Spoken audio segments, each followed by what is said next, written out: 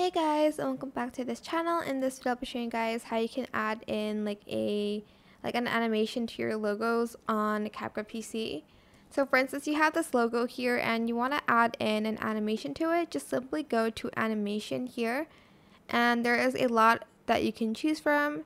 You have this like hero magic one, and there's just a lot. This is just for the in part, so if you want to add in like a combo as well, I'm just going to make the logo a little bit longer. You can go to combo here and you can add in this as well, or like the slide wave, but I prefer just like adding an out animation, maybe like a fade out animation. Which is it? Okay, it's this one, and you can adjust the duration of it as well. But yeah, that is it. Maybe I'm just gonna enlarge that so that the animation fills the whole entire video.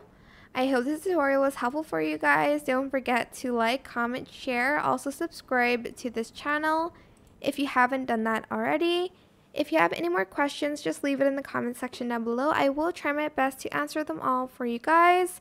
And if you found this video helpful, please click the thanks button above the description box down below. Thank you so much for watching. Bye!